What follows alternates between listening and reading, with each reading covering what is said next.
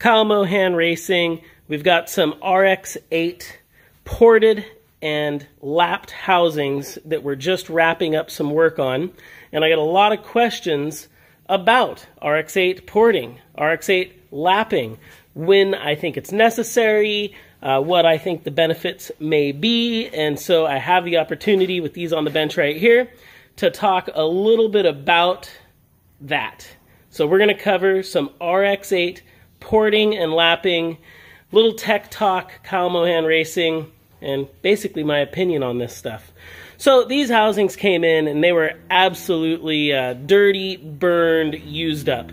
I think a lot of people don't really understand that the point of lapping or resurfacing side housings is to bring back housings that may have not had another chance at running. If you've got a perfectly good set of housings with very little miles on it, I'm probably not going to recommend lapping.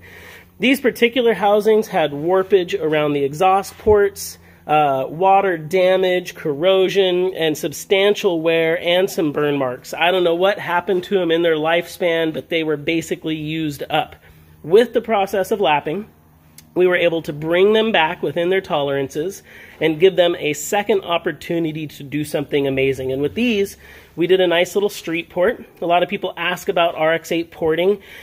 Realistically, the porting gains on an RX8 are not as great as the porting gains on an RX7. However, I still recommend RX8 porting if the motor is already apart. I would not take apart a good running car, a good running RX8 to port it. The gains aren't there. But if, hey, the motor's apart, you're already doing substantial work on it, you know it's a performance-based build, then absolutely street port it, half bridge it, bridge port it. We're always working on new port designs here at KMR and Mazda tricks. It's going to benefit from better airflow. Rotary motors are no different than a piston motor. The better airflow you get both on intake and exhaust, the better the motor can perform. It's a well-known fact that RX8s suffer from poor exhaust flow. I mean, in their OEM trim, they work fine, but even in this case, I don't know exactly what this motor did in the past, but you had shrinkage around these exhaust ports, so the lapping was able to smooth that out. And then by porting our exhaust areas, even though it's a minimal amount of change, it's still a significant increase in the ability for the motor to displace its exhaust heat. And that's what it's all about, getting exhaust heat out of the RX8 motor.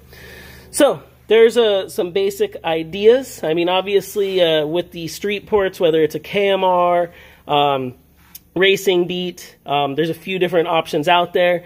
They are increasing the duration of your 6-port opening, so you're getting more volume and more duration. Same thing on your primary port, more duration, more volume. And then with your exhaust, you're getting a slightly earlier and slightly more flow available, which is only going to help the motor last longer, breathe better, and perform better. Now, always make sure, hey, I'm usually talking about hot rod stuff. Make sure to check your local smog laws. I do know that some of these street ports do pass smog, but before you modify your car, always make sure you're falling within the limits or the liabilities of what you want to do. But I think street porting is a great option. RX8s love to be ported just like any other rotary motor. And in this case, lapping these housings gave them a second chance. They're not going to get nitrided. They're not going to get WPC treated. They're going to go out there, have some fun, probably last, who knows, over 50,000 miles, 70,000 miles if it's in normal use. And if they're going to be a race motor, I don't know where these are going, then, I mean, who has a race motor that goes that long? This has been a little bit of a KMR opinionated tech talk on RX8 housings. Make sure to ask those questions. That's where a lot of these little talks come from. Make sure to follow KMR, and if you're interested in porting templates, make sure to check out that KMR website. That's it. Rotary, I'm out.